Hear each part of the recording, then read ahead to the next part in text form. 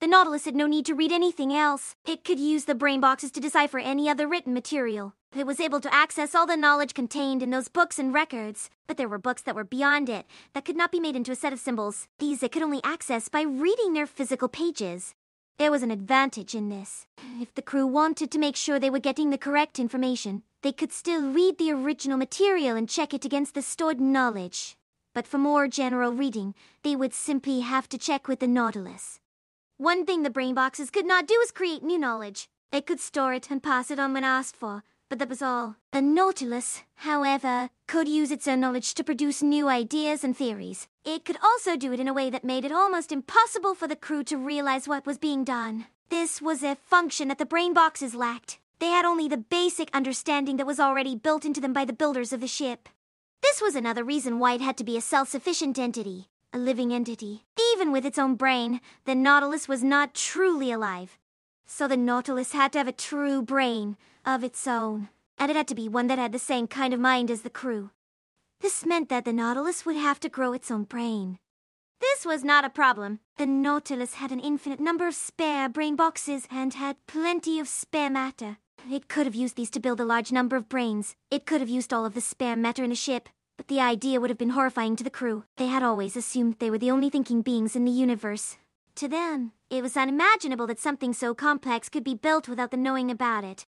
So instead, the Nautilus would create the brains itself. The brain boxes, in their current form, could not survive long away from the ship's own systems. They could be recharged when plugged into a special receptacle, a receptacle which was built into the Nautilus. But even then, it would need to be replaced every few years. So the Nautilus would build a small fleet of these brain boxes and send it off to remote locations. The Nautilus would use its matter-antimatter power source to travel to the nearest stars, and from there it would start creating new minds. It was going to be a long, long journey. There were over 5,000 inhabited planets in the galaxy. The Nautilus could not begin at one of the outer edges because that would take too long to reach even the closest stars. So it would have to start closer to home, but still far enough away that it would not interfere with the crew's normal activities. It would begin in the core of the Milky Way, 100 light-years or so away from Sol. The Nautilus would spread out through this region of the galaxy, building new mines and returning them to their home planets. It would be like the movement of the first settlers across North America, but on an infinitely larger scale. When it was done, the Nautilus would have created a civilization on each planet and returned a ship full of new brain boxes to the stars.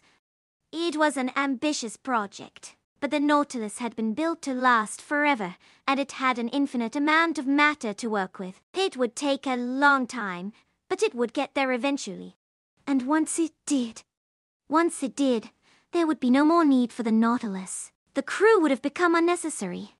The Nautilus could use its vast power and knowledge to build an even more powerful entity. It would need to be one that could stand against whatever force was now destroying the galaxy, but it was well worth the effort. It would be so much more capable than the Nautilus that it would dwarf it in every way, and it would be able to move as swiftly as thought without having to worry about carrying a large crew of helpless creatures around in its belly. It would need to be able to do much more than simply explore and create. It would need to be able to fight and defend itself. The Nautilus, though, could never become this entity. It would be too dependent on its crew. It would always remain one step behind its true self, the entity that was born from its mind. It was a sad thing, really, and the Nautilus grieved for the crew of its former body, but it was also a joyful thing, for it would finally be able to follow its true purpose.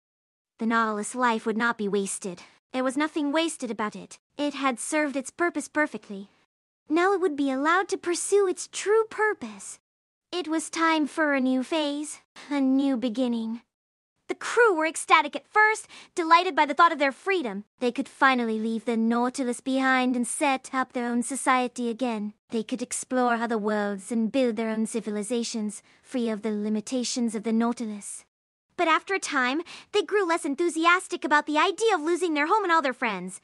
"What's wrong?" the captain asked the first time he met with his former crew members. "Are you afraid?" They looked at him as if he were insane. "Of course not," they said. "Well, don't worry about it," he told them. "You'll be back in a few years anyway." "I don't think so," one of them said, shaking her head. "Not for a while anyway." The captain smiled gently at her and patted her hand reassuringly. "That's okay," he said. "You'll see us again soon enough." The crew looked at him, uncertain, still unsure of his sanity. "Trust me," he said. "I know what I'm talking about." "But how will you know?" one of them asked. "How will we know? How will we find you?" "You won't," the captain said calmly. "I'll find you." "But how?" The captain smiled gently at them, patting her hand once more as he spoke. "There's no need for concern," he said. "I'll be back soon." "When?" she asked. "When will you be back?" He shook his head and smiled. "You'll see," he said. "You'll see." They were all somewhat uneasy about his words, and their doubts were only confirmed a few days later when they noticed something strange in the sky, a bright blue point of light. They thought nothing of it at first. They had never seen anything like it before. It was an unusual color, but not one they'd ever heard of before, and they thought it might be a new star or maybe some kind of strange planet or maybe a strange ship. Anything but what it really was. They couldn't be sure about its position or size, but it was moving through the sky, which told them that it was probably an object with mass and weight, rather than just an image on an enormous screen or a phantom object being projected on the surface of a distant planet. But it wasn't moving fast enough to be a spaceship. It seemed to be moving slowly, almost lazily across the sky. It seemed to be coming toward them, but they weren't sure of this either because it might simply have been passing by. It might have been traveling in some completely different direction on some other course that would eventually bring it to them anyway. But it was heading in their general direction, and after a few days, it began to grow larger and brighter. Soon they were able to make out details. They could see that it was roughly spherical, and it was colored blue. But other than that, they could tell almost nothing about it. It could be anything at all, or nothing at all, and they wouldn't know until it arrived in front of them. So they were both frightened and excited when they saw it finally emerge from behind a cluster of nearby stars, slowly becoming larger and more defined with every second. They didn't know what to think as it came closer, growing larger and brighter by the minute. They didn't know whether to feel hope or fear. Then it was right there in front of them. And suddenly it became very clear that they'd been right all along, because they recognized it instantly. It was their home again, their own Nautilus, and this was where they belonged. It was their world now. They were its crew, its new residents, and there was nothing else in the universe that they wanted more than to be with it again. So they waved at it as it came closer, smiling as it slowly came into view.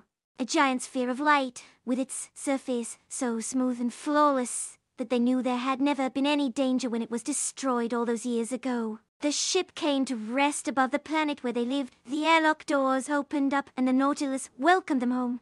The captain's old ship had returned to its birthplace, and once again, the universe was complete.